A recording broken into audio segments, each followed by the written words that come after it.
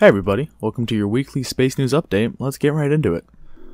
On Saturday, October 23rd, ESA launched an Ariane 5 with a payload of 2 communication satellites. The first one being SES-17, a communication satellite that was placed in geosynchronous orbit and plans to provide high-speed K-band communications across the globe.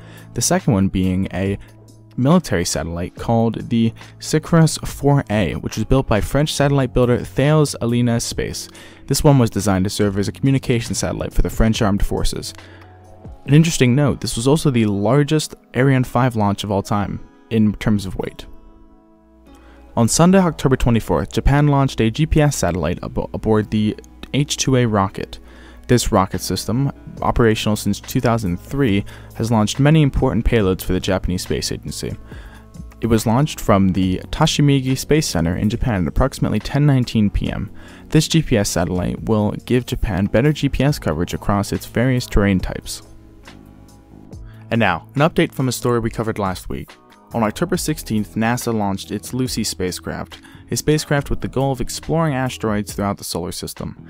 Well, this week we have some unfortunate news coming from that satellite. While the mission is still a go, Lucy is experiencing some issues with its solar panels. To quote a NASA spokesperson, "Analysts indicate that the array is between 75% and 95% deployed. It is currently being held in place by a lanyard specifically designed to help unfurl the arrays during deployment." So, while this issue is not mission critical, it may end up posing a larger issue as the satellite gets farther and farther away from the sun, causing power issues to become more apparent. We'll keep you updated. On Wednesday, October 27th, the Soyuz 2.1A rocket launched the Progress 79 spacecraft on its route to the International Space Station. This mission is an unmanned resupply mission to the station. The launch took place out of the Baikonur Cosmodrome in Kazakhstan. Hey everybody, thank you so much for watching this week's Space News Updates. Tune in next week and I'll see you guys then.